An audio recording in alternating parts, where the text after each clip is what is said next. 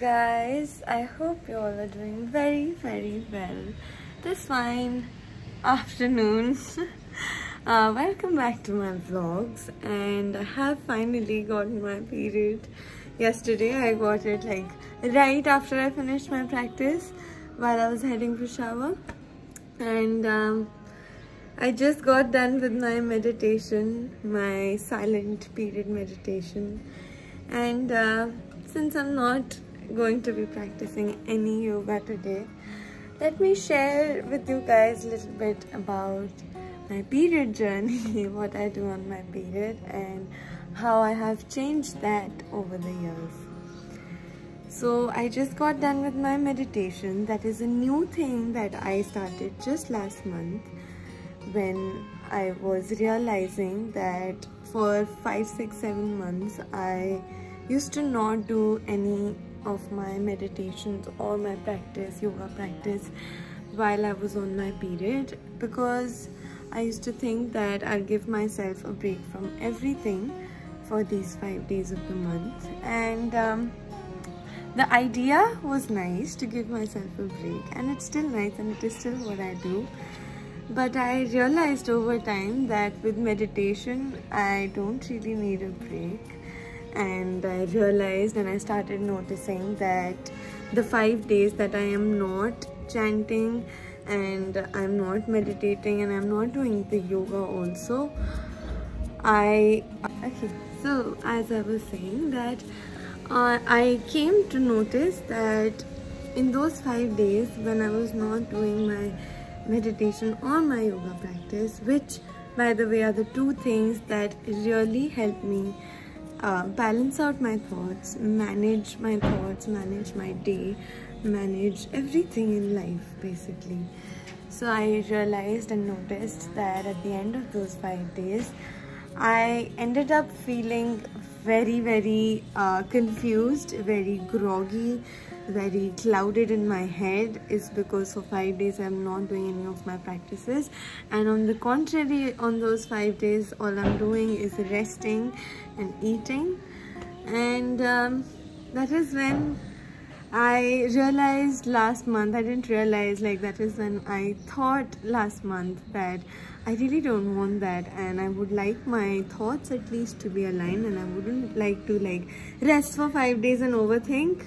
So just last month I tried doing my meditation silently. That was the origin of my silent meditations, because you cannot chant Om, like you should not. You can obviously, but you should not chant Om while you're on your period. Why? Because the flow of the blood during your period is from up to down, and while you chant, when you chant Om and a lot of the other mantras also, the flow of the energy is from down to up. So when you chant Om, the sound travels from your stomach through your spine and into your head. So it contradicts with the flow of your period, and that is why you should not chant it while you're on your period. But then I thought to myself, if I can't chant it, I can maybe do it silently, right? So that's what I tried doing on my period last month, and to my surprise I felt so good after. I want to take my words back to not my surprise, because I'm at this point not surprised by just how much my meditations helped me. But yeah, it made me feel so much better. My thoughts were aligned, and I'll tell you a very interesting thing. So I'll tell you this thing. I noticed this today, and I noticed this last month also, but it got reaffirmed this month, since last month was the first time I did it. So I had always read and I always talked about how your period time is a time for introspection. It's a time when you should retreat from the world, you should retreat from everything around and go inward.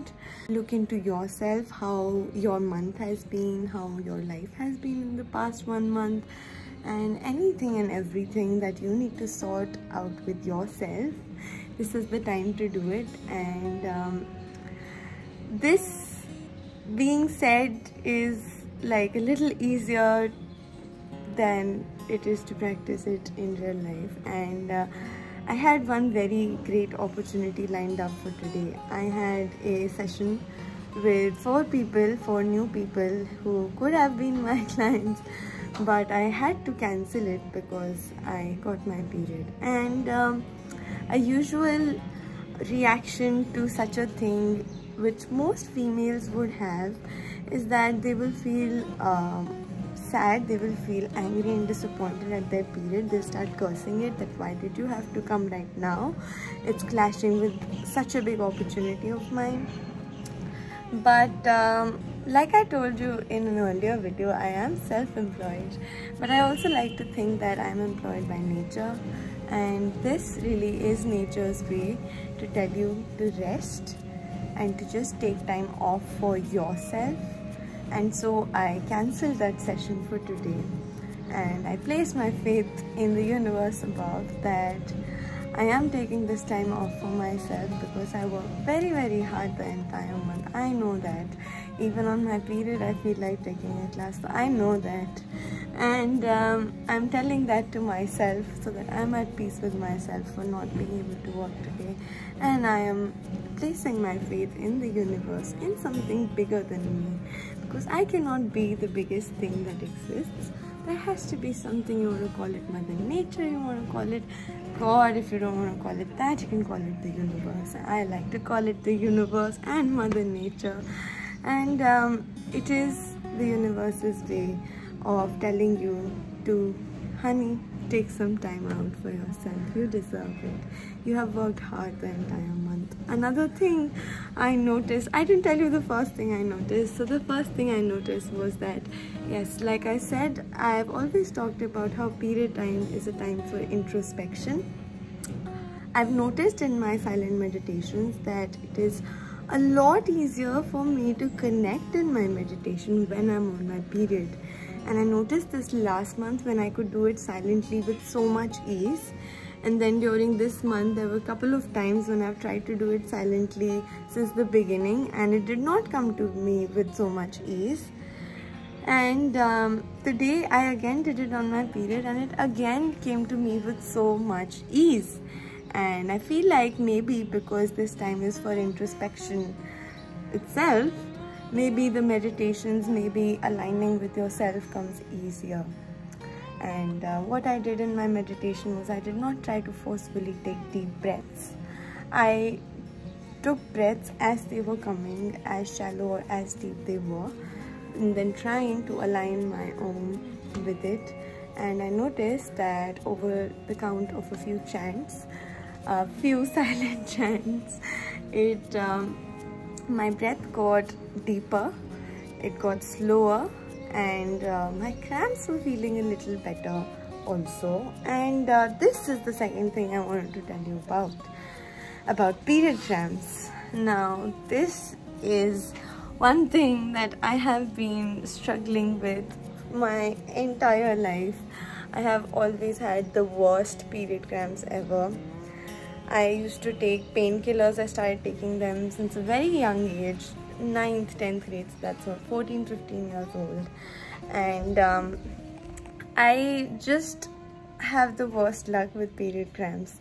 I used to be at home with my hot water bag all day when I used to get my cramps. There was this one time when I started crying in the classroom, putting my head down because my stomach was hurting so much. But over that time, and from that time to this time, there's a few things that I have adopted and I have learned about period cramps. So firstly, I stopped taking any medication for period cramps.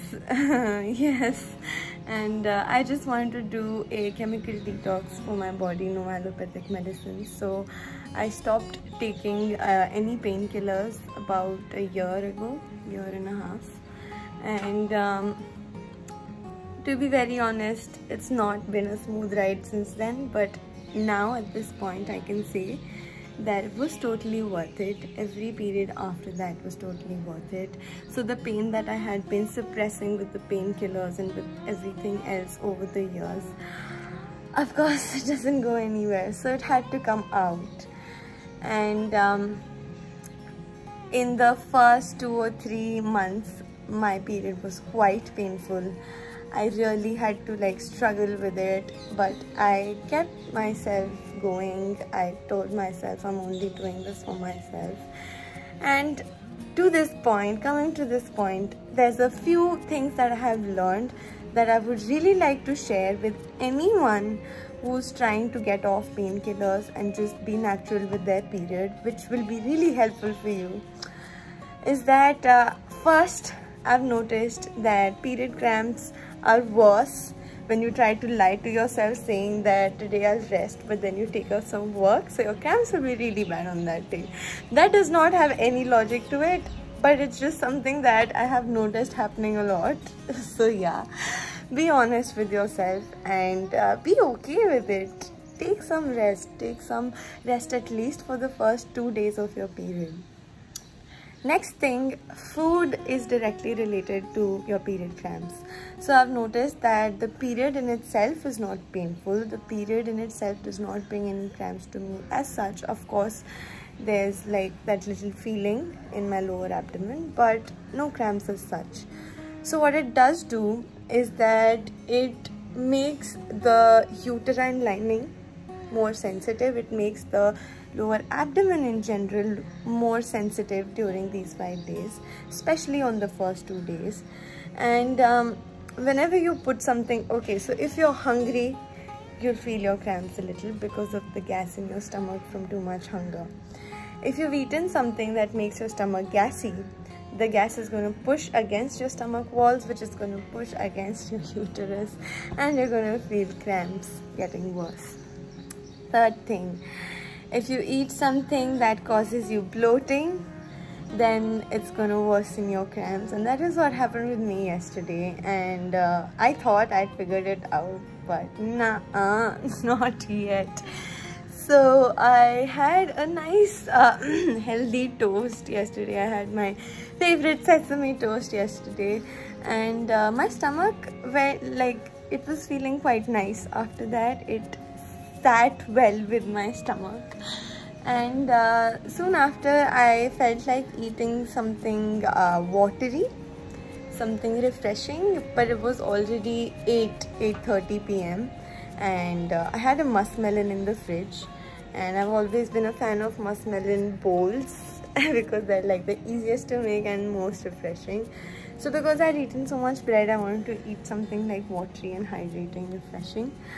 I blended up the muskmelon, I chopped it up, I blended it up, and I had that bowl, and that triggered the cramps yesterday. And it was hard to believe, but that was the thing that did it. Not because it was a fruit or it was a bowl or it had seeds, because I had consumed it at 9:30 p.m. and having fruits after sundown is a big no. If you did not know this already, I knew it, and yet I went for it, and I saw the repercussions. My cramps were really bad after that. Even when I went to bed, my cramps were quite bad. I could not fall asleep at first, then I did fall asleep, and I kept waking up throughout the night because of the pain. I woke up at 7 or 8 this morning because of the cramps, because I just could not stay in bed anymore. I was not getting any good sleep at least. So I got up, I had some water. Water is a big thing while you're on your period, so always have loads and loads of water. Cramps really get affected by it, but don't have too much water. To find a balance, it's not that easy. But yeah, I woke up, I had some water, I made myself some nice fennel tea, some soft tea, which I really like. As I've told you guys before, it is something that is really cooling on the stomach, and it's also warm when you're sipping it, and it's quite nice for the period also. Another tea that I absolutely love for the period is lemongrass tea, but I do not have any lemongrass with me today. So yeah, but that works like a charm when I am having like really bad cramps. So herbal teas are a win-win for period cramps. And yeah, I got up, I had my tea, I went to the bathroom. cleared off my stomach, and that made me feel a little better.